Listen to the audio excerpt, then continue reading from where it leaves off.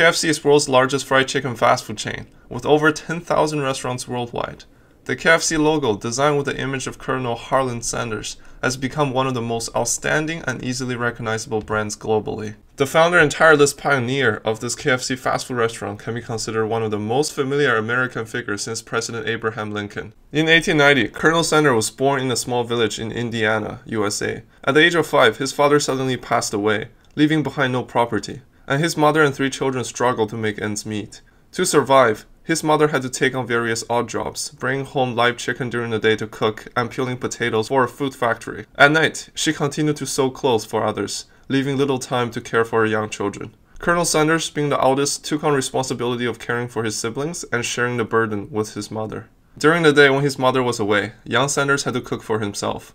Over the course of a year, he managed to learn how to prepare 20 different dishes, becoming a renowned culinary expert in the area. At the age of 12, with his mother working and Colonel Sanders taking care of the family, their financial situation improved. However, his relationship with his stepfather was strained, and stepfather frequently beat him when his mother was not home. During this extremely difficult life for a period of 2 years, Colonel Sanders decided to stop attending school after completing the 6th grade at the age of 14. He opted to work and saw the change in environment. He worked on a farm, but it was unsatisfying. He also worked as a streetcar ticket seller, which did not find him joy.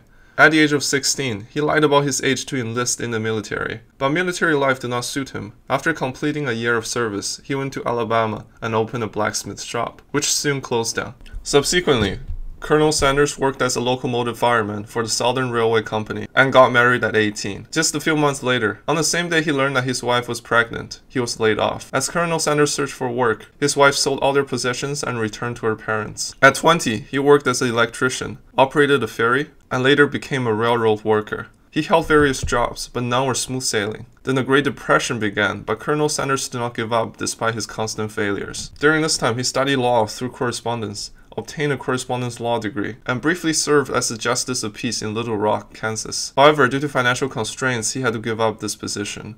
At 30, he worked in sales for an insurance company. He later resigned due to issues with bonuses and a falling out with his boss. People told him to accept his fate and that he would never succeed. However, he wasn't ready to give up so easily. At 31, Colonel Sanders taught himself law and, encouraged by friends, started a career as a lawyer. However, during a trial, he unexpectedly got into a physical altercation with one of the parties involved in the courtroom. As a result, at the age of 32, Colonel Sanders found himself unemployed again. Life became extremely challenging. In a year, he turned 35, working as a tire salesman. Colonel Sanders experienced a near-death incident. While driving across a bridge, the bridge collapsed, causing him and his car to plunge into a river, resulting in severe injuries. Despite this, he joked that it seemed that he could no longer work in tire sales, stating that adversity brings blessings. However, in the following years, despite maintaining an optimistic outlook, Colonel Sanders still had nothing. His last job was an operator at a gas service station, but the income was meager, prompting him to look for additional sources of income. It was this thought that paved the way for the future KFC fast food empire. At the age of 40, Colonel Sanders arrived in Kentucky and opened a gas station. The United States was then undergoing a period of industrial boom,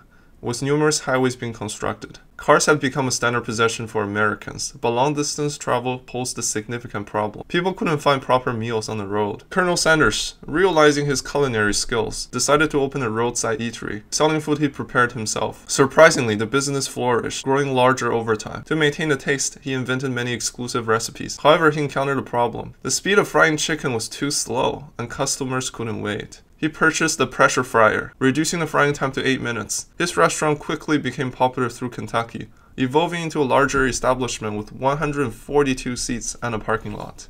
By 1935, Colonel Sanders' fried chicken had gained widespread fame. In recognition of his significant contribution to the state's cuisine, Governor Ruby LaFoon officially awarded him the honorary title of Colonel Sanders of Kentucky. Hence, people affectionately call him Colonel Sanders. Yet, fate did not favor him entirely.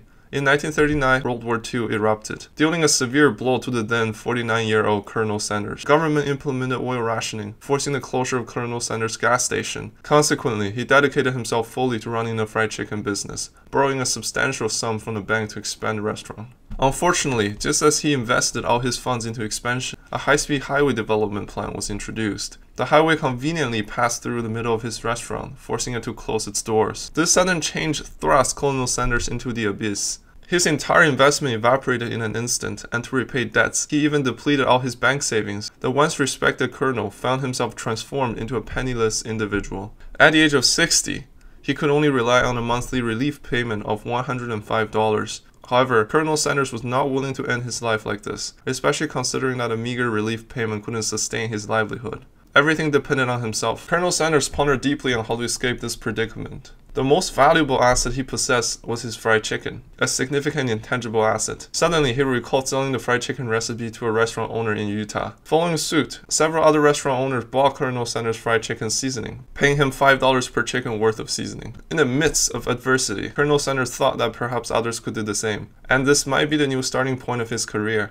And so, Colonel Sanders embarked on his second entrepreneurial venture. Armed with a pressure cooker and a 50-pound bucket of seasoning, he hit the road in his old Ford, wearing a white suit, a black bow tie, and the overall attire of a southern gentleman. The white-haired Colonel Sanders would stop at the entrance of each restaurant, from Kentucky to Ohio, selling his fried chicken secret recipe. He requested that owner and staff taste the chicken. If they liked it, he would sell it to them, provide the franchise rights along with the seasoning, and teach them the method of frying chicken. Initially, no one believed in him. Was the restaurant owner even thinking that listening to this strange old man was a waste of time? Colonel Sanders faced immense difficulty in his promotional efforts, facing rejection 1,009 times over 2 years. Finally, on the 1,010th attempt at a restaurant, he received a positive response, and from there, he gained momentum.